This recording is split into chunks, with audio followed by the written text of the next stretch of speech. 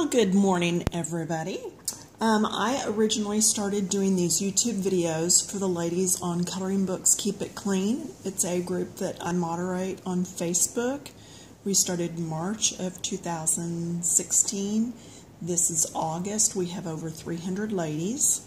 We have had several companies and artists to send out books for review. This is one of them. I got this one in the mail yesterday from Nicole Stocker, and it is a grayscale book.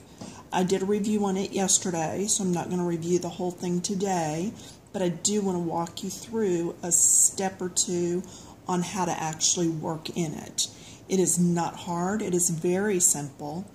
I did forget to mention on the review that the pages are archival paper, so you could even pull these pages out and use them in your scrapbooking. Alright, so to me that's an added bonus when I can use those pages on something else. And I will be doing a YouTube video at some point on how to make bookmarks, margins, cards, and all that kind of thing out of your coloring book pages. Okay, so here we go. I am using the Polychromo colored pencils by Faber-Castell, and they are not sponsoring me or anything. They have not sent me pencils or anything like that. I just happen to like their pencils. These are the colors I'm going to be using today. And what I did, this eraser erases almost any colored pencil. Get it at your art supply store. So I went to my color swatches and decided I was going to do this flower in some orangey yellows. So I went through and picked out which ones I thought would work the best together. I love using this little thing. I make these up for my washi tape, my paints, my colored pencils, just any and everything. So, and there is a video on YouTube that I posted on how to do these. So, anyway, whenever I go to do my colors, I can always look. This is my favorite color wheel. You can get it online. It is put out by, I always forget this and I should not, EK Success. It was created for them. It is called the Rainbow Color Selector. The reason I like this one, Dritz, that's the company name I was looking for. They put it out. This one has holes. So like if I wanted to match this color, I would come in here, look, okay, it's close to this. So then my background color, if I go across from that, that's a number 3. Go all the way across, go to the number 3. That color is the color that would go perfect with that for backgrounds. And as you can tell, she did use a blue-green on that background. Okay, she actually used, let's see, probably from one of these blues. So if I mark this going across, then she pulled from this orange, which is very good because yes, that orange is definitely in there. Okay, so this is a wonderful piece. That's why I like the holes and the numbers and everything around it. All right, enough time wasted. It's not wasted if it helps explain something to somebody, so don't misunderstand me on that. When I'm doing my colored pencils, I like to put them in color order and just hold them in my hand. Now, I got this yesterday, and I was just dying to get to it. And this is what I've done. Very, very easy. Now I want to zoom in on this middle section. Do you see there? I've already done the darker area with the number 115. So now I'm going to go to the lightest area. Usually I go medium. I'm going light when I'm doing these books. I'm going to try to keep my hand out of the picture so that it will stay focused on the colored pencil and not on my hand. So I'm coming through here and getting the lightest. Now I just got that in pretty bold, but then I'm going to go really light around here. Alright, so I'm going to do all these little light sections. Now see, this here is a medium section. It's not as dark as the first section was, but it's definitely not the light. So I'm just going to go around that and leave it alone for now. Okay, do you see how these are all medium to dark? There's a little bitty light piece there, so I'm going to do that. There's a little light here on the tip of that, and that's about it for the light. Alright, so then I'm going to go to my medium shade, which is my number 111, and I am going to come in here and start blending all this. Now normally I teach you blend with your lightest color, so what I'm going to do is go up next to the darks and the lights, but I'm going to come back and blend with my lightest. Now this is actually part of this. This is the shade lighter than this dark, so I can go ahead and shade with this. So I will come around here, or not shade, blend. So I will come around here and blend with that. Okay, those are blended nicely. Then here, and because this color is lighter than this, I can use this for blending. So I will blend this in to here. This paper is so nice and thick that you can really get down in there with the colors. Now this is a medium, and it's part of this. So it's going to come down this way when I start blending. Alright, the reason I'm showing you this middle section is because there was so much to it. And sometimes that can be just a little bit confusing. This is part of this dark one, so I'm going to come over here and blend it in. Whoops, I'm really shaking the table. Alright, this is part of this one, so I'm going to deepen that, but I'm not going to blend it with that one because I would go shade lighter. Okay, this can be shaded in with this because it's the lighter of the two colors. Alright, now I'm going to go back. Let me make sure I've got all this in here blended nice. Oh, and this was medium around here.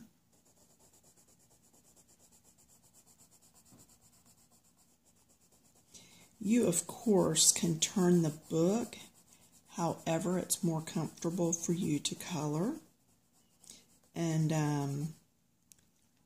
colored pencil artists actually call this painting. So if you ever hear them say that they're painting, that they're referring to their coloring, but that's just what they call it.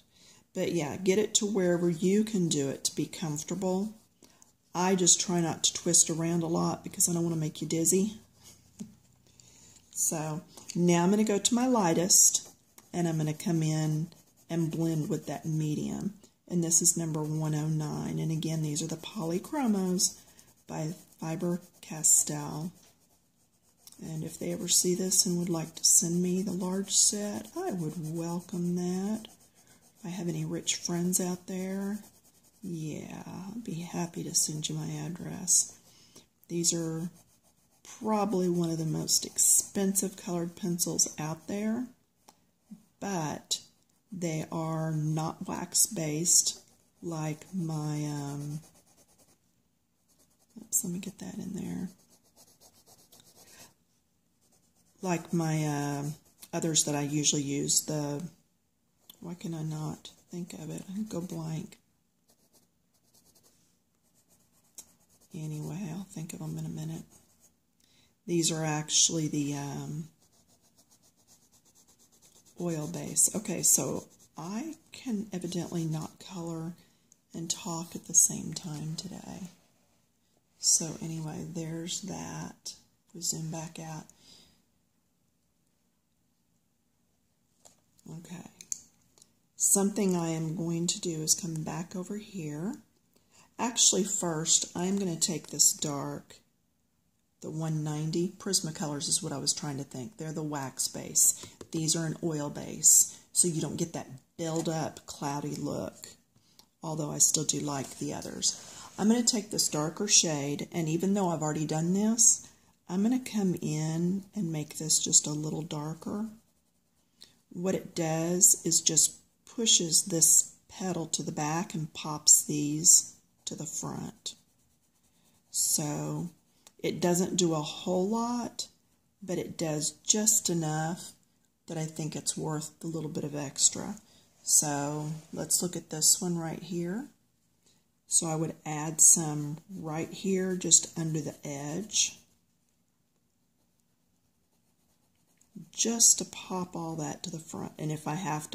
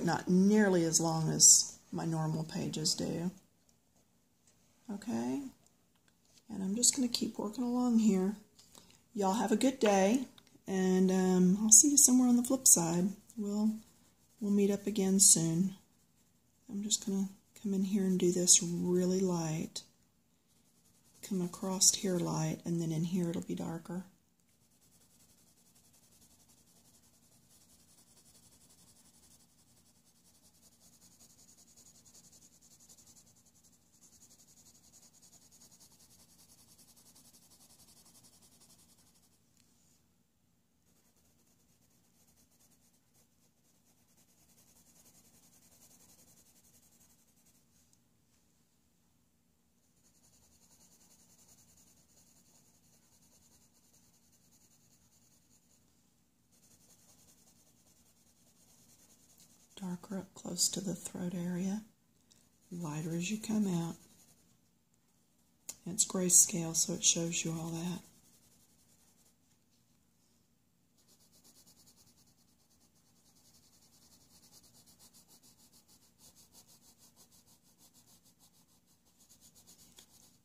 If you subscribe to my videos, it will automatically tell you when I've posted one too. I think I've done 50-something in the last few months. Never had a channel before. I had to go make one. There were so many questions from the ladies on coloring. Good questions too. Really excites me how much they've learned. And then the light, and then I'll take the medium and blend them. And then lighter as I go in.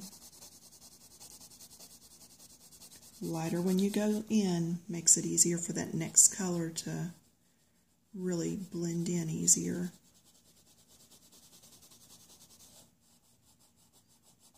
I want my brightest on the edge. It's where it's white.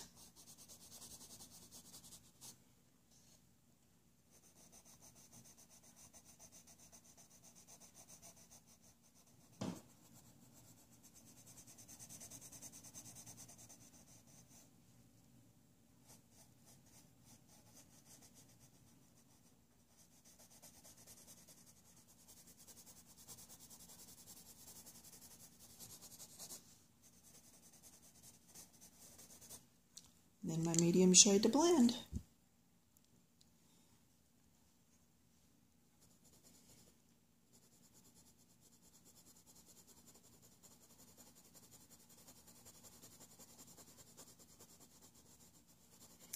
These books are sold on Amazon, so, and if you're on my coloring book group on Facebook, we're actually going to be giving one away, but you got to get over there and find the place to sign up for it. I'll be giving it away in about a week.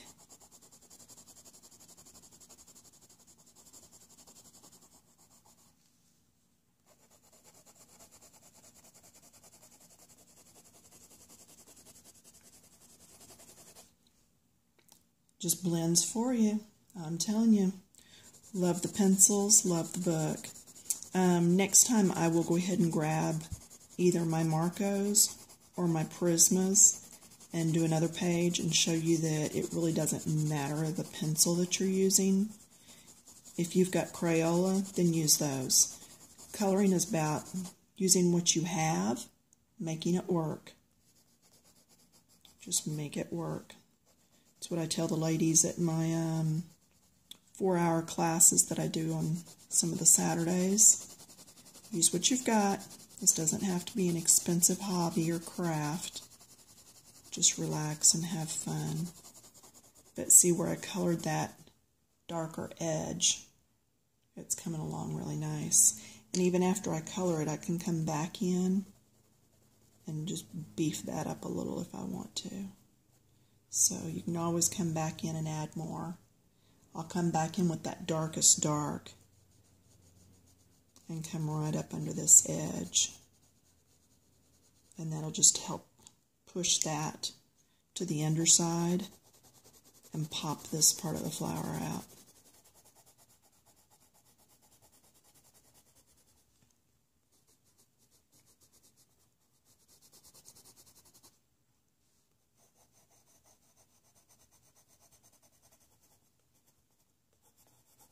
And as you find little areas that didn't get coated, just go back and tag them and get them coated.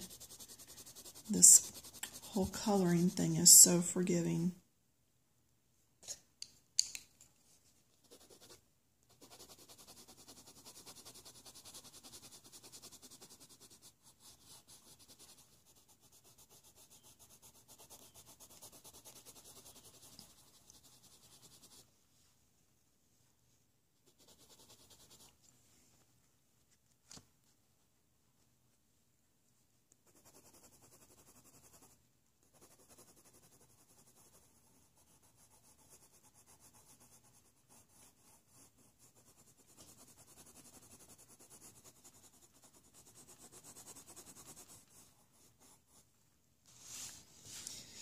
Alright, so there's that one. So that's what I have, and I'm going to keep working on this and finish it up. Okay, so there you go. It's all finished. Let me remind you that as you're coloring, you're the artist. You use whatever colors you want. And if you find that there's a lot of white peeking through because there's so much texture on the pages, try coloring in a different direction. And that should help to alleviate some of that. Again, this is from the Grayscale book, Beautiful Nature. It was sent to me by Nicole Stalker. Thank you so much, Nicole. Beautiful book. Can't wait to get started on another page. So many beautiful pages in here. Just yelling and calling for me. All right, have a good day, and I will talk to y'all later.